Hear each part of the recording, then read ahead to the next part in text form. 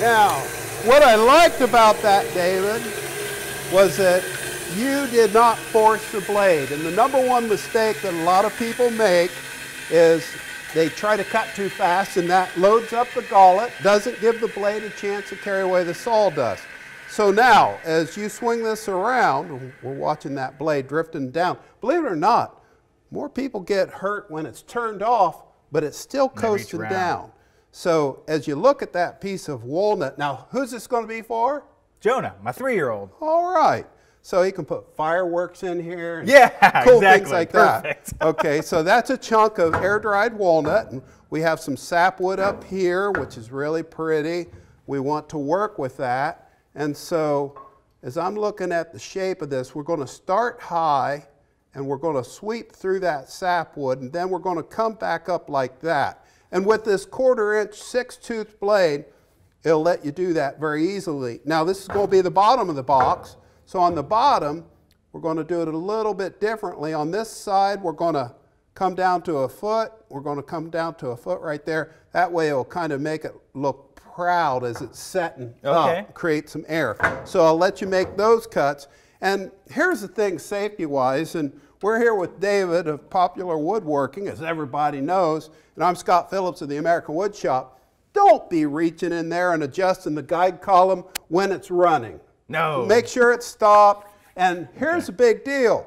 People buy a good blade, they tune it up the right way, and then they forget to lock that column, which makes this a little wonky, and that tends to lead to drift. Number one reason for drift is a damaged set. Number two reason is you don't have it tuned up the right way. Be sure to watch our seminar on that. So go ahead and make those cuts, keeping your hands to the table, and these are vise. All right. Okay, so away from the blade, column locked.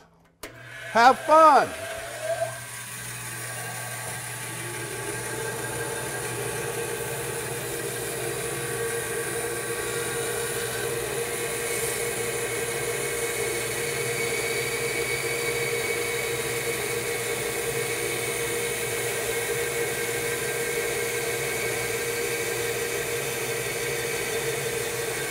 Now anticipate that drift a little bit, meaning give that blade a chance to finish its cut before you make the turn by using the side of the set to walk around the curve. Let me show you what I'm talking about.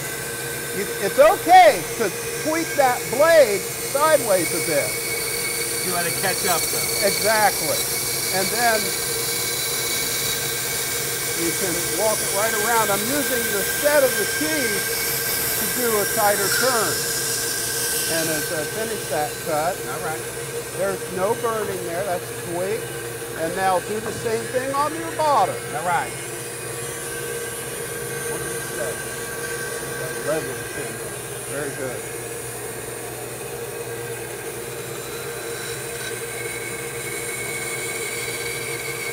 You got it. And then crank it around pretty aggressively. Now let me show you one thing.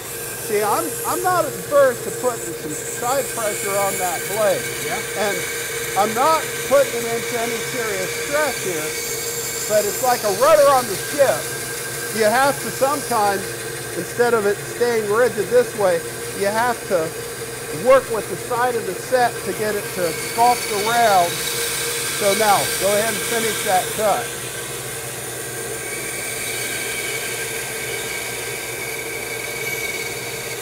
And that's a really hard thing for people to master right there. But after you make a couple hundred of these, it'll be second nature. And then don't be afraid of really walking, crank that block around and let that blade catch up to you. Your feet is just right. Excellent. I'll turn that off. And you reach around behind, that's the way to do it. And now let's take a look at our bandsaw box as that blade comes to a stop. This is the bottom. And some of the Raycon blades or bandsaws have brake. Yeah. And that's a nice upgrade to consider, but we'll let that come down to a stop. And now, I want you to look at that grain pattern right there. There we go, we got that arch right in the middle. Right in the middle, and we've got some lighter colored sapwood right there. This is the bottom that makes it sit up proud. And so the next step on this, and you don't need a marking gauge for this, because your thumb and your pencil is the marking gauge. You lay in the thickness of cut by using your thumb and the pencil, just like that. And that will cut off the lid.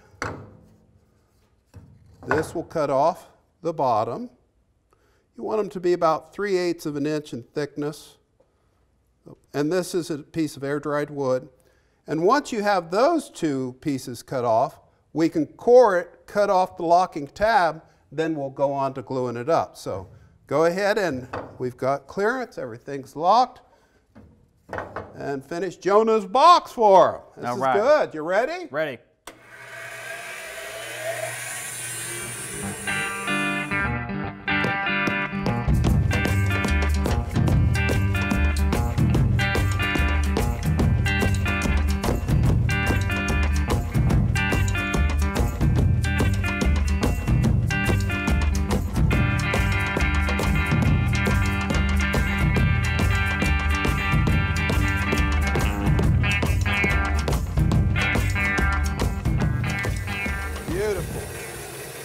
Now, let that come to a stop, and I'll turn off the dust collector.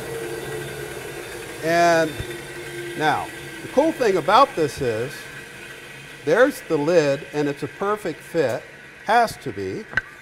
Okay, now the bottom, bring that up, and that's a perfect fit. Hey, it works. You're a pro. Now the next step to this, once we have the top and bottom cut off, we're going to save this. And now you always make your entry cut into the end grain. And that's where the growth rings are, right here. And that's so when you glue it back together, that entry cut virtually disappears. You mark the top. Okay, so that's the bottom. And some folks say, well, you should index the parts. Well, you do by just putting the pieces back together. You don't have to have the pieces indexed. So this is the top, obviously, because of the grain. That's the top right there. Okay, that's the bottom. And we're going to make the entry cut. Okay, that's the prettiest grain right here in the back edge of the end grain right there. And this is where it becomes free form. And to do this, you, with it off, the bandsaw off, and whatever you do, make sure you always read, understand, and follow all the instructions that come with the tools and products you use in your wood shop. Work safely. And we have safety glasses, hearing protection on. And now what we're going to do is free form. I want you to keep that blade. I haven't laid out any lines. I'll start the cut, and then I want you to just duplicate it and come back over to our entry cut. So look at how I have my hands positioned there, down to the table. And you never start the bandsaw. It's locked. You never start it with a piece of wood touching it. Yeah. Okay, so here we go. I'm going to start this, and then I'm going to let you take over. Flat to the table.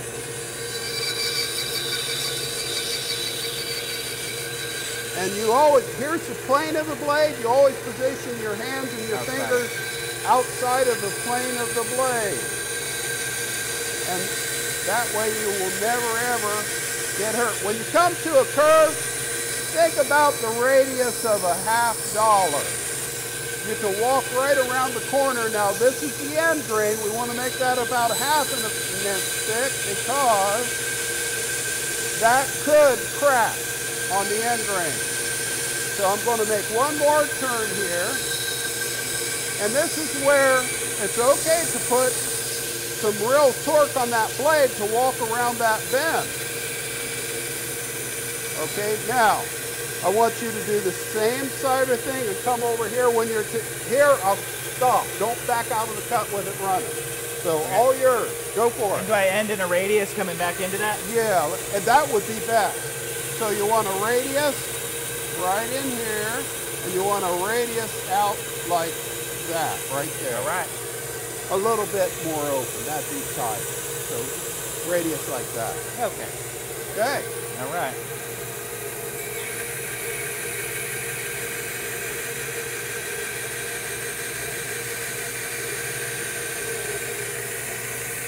And this is going to be a tight curve, So you're going to have to start making that bend now. And swing it. Keep it feeding in slowly. Swing it tighter, tighter. Stop, stop. We're going to, let me step in there a second. Now watch what I do. This is my pivot hand. I'm really going to put some side torque on that blade. You think, boy, I don't want to do that. See how that just walked right around the bend? You can do that. You can force that. And that's how I want you to finish your cut over on this side.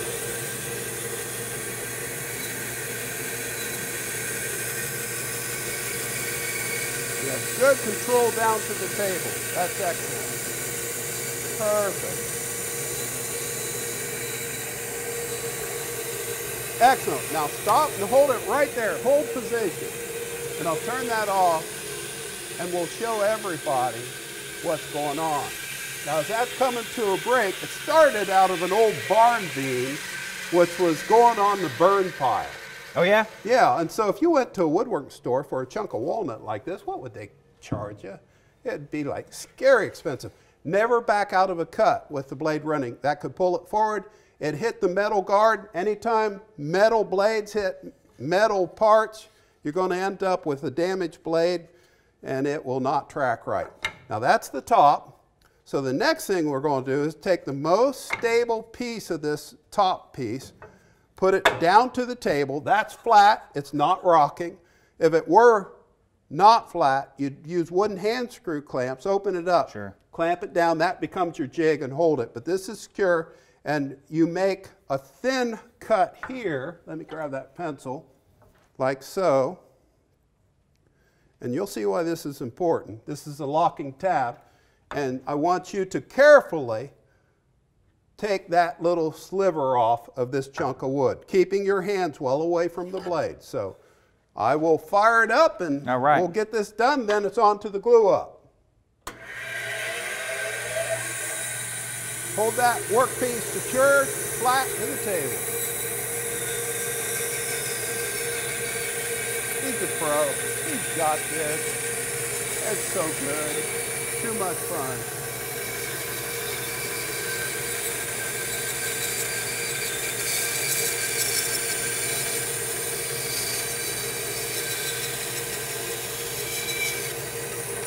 Okay. Now, we've got all the parts. And from a safety standpoint, I love your technique. You're always reaching around and taking the strap off. You aren't going left and right of the blade. Always reach around, remove it safely that way. Now let's go glue this up. All right, let's go. All right, Scott, I think I got all the pieces here. All right, now I like everything. I like the shape. It's standing proud. Beautiful grain right there. Don't sand it until we do this next step. So this is, ooh, wow, that was the bottom. Yeah, there we go. Oh, good grief. Okay, okay. Don't pay any attention to the man behind the camera. There we go. And so there's that beautiful grain pattern on the top. Yep. So the first thing we do is we take the walls, and there's an entry cut right there. Yep. And you take thick viscosity super glue, and you open that joint ever so slightly, and you lay a real healthy bead of cyanoacrylate adhesive in there, the thick one. This happens to be the Instabond by Type Bond, and you exercise that joint. And what that does with gravity, it makes that glue go all the way down into that joint there. Need just a hair bit more in there because your son is going to be hard on this. Yes, he will. And, you know, no telling what you're going to put in this when you give it to him. I mean, you could fill it with a bunch of pennies, you know, it'd be nice and strong. But here, once I have that glue in there like that, I give it a shot with activator right in that cut, and I draw it tight. And did you see what happened there? It's a chemical reaction. Yeah. And so that's curing out, and I hold that for 15 seconds. And it's good to go. Now, some folks say, well, could you use ordinary wood glue with this? Problem is, it'd take it about 15 minutes to tack. There was a lot of pressure there. That's done. All right. Okay, and you can sand the excess off. So now we put the top where it needs to be, and we have this locking tab right here that drops in, and it indexes to that cut, so it looks like you've hand carved that. Right. Okay. So the next thing we do is line all that up, get it all lined up, and then we give it a blast of activator on the lid, and you put the glue on your locking tab, like you can just so. drop that right in there. That's the theory. Let's see how this works. Okay. And before it cures, you want to make sure the walls of the box are lined up all the way around, and that looks good. You ease that off, and now you hold that tight without it skating around, and in 15 seconds, that's done as well. And I mean, can you see a gap there? No, that is me. And that's because you did a great job. When you started to cut, you kept it moving. Some people stop in the middle of a cut, and that would create a little divot. Sure. Okay, so there's our locking tab for the lid. Let's see here. I did that before. Some people call these puzzle boxes. There's the lid. Right. Okay, and then the final thing is, to bring the bottom up and on, you do this. You put the glue on the thin walls, but there's activator over this area right there, so you want to stay clear of that until you come all the way around it. You know, this is all about having fun and being productive, and I have made thousands of these boxes in my day. Now I'm going to put a little bit of activator along the edge, just enough to tack it in place, and I can promise you I'm the hit of the party at Christmas because everybody wants a Scott Bandsaw box because you never know what's going to be in it, but it's a unique creation out of recycled wood. Great. Okay, now as I'm holding that together and making it tight, if there would be a bit of a gap along an edge, you just lay a little bit of glue in there, pack it with a little bit of matching sawdust. It's the best wood filler going. Yeah. Okay, and then the activator again. And it doesn't take much. And there you have a beautiful hand-sculpted bandsaw box. No time. And you are a pro. All right. If it takes you more than 5 minutes to do that, you're doing something wrong. All right. Now check out the fit and finish. Nice. I like how that top sits right in there. Do you Perfect. think it does? And show them the grain on that lid and the pattern on the lid there. The way you sculpt it in. That's why I don't like to just make them square. I like to use that blade to do things like this. Okay, this is one flat board that was 1 3/4 inches thick, and I just tilted the table at 3 degrees, and I made an entry cut in the end grain, cycled around one after another, and then just glued that up. And then other things that you can do. This is actually 3 bandsaw boxes. Okay, a high boy. This is one piece where I did a compound cut to cut out the ball and claw feet. And then to do the drawers, same idea. Okay. Those are all boxes in themselves. And then this was one box right here with the drawers right here. And to cut out the drawers, just like you do a bandsaw box, easy to do. Just where do you come up with patterns? Well, you can go to the American Woodshop website for that for free anytime you want. And also this broken arch pediment right here, that's one bandsaw technique as well. Now I use an 1/8 inch scrolling blade to get this fine detail. Yeah, we're pretty tight in there. Okay, and that's a very different setup. Now, you just bought a bandsaw. What are you doing with it? Right now, I'm pretty much just breaking down rough stock. Okay, here's my favorite project of all time. And I know your son will like it. Boomerangs. He'll just attack his sister with those. Well, hopefully not, because he's come in at 60 miles an hour. That could do some serious damage. So be careful with that. But just feel how that works in your hand. So if you want boomerang patterns, go to the website. Check it out. Follow the plan and get out there and enjoy yourself. Cool. But most of all, realize a bandsaw can be tuned up with a good blade to do this and so much more. Yeah. Okay, there you have it. Well, until the next time. All right. Thank you. David, you're a pro.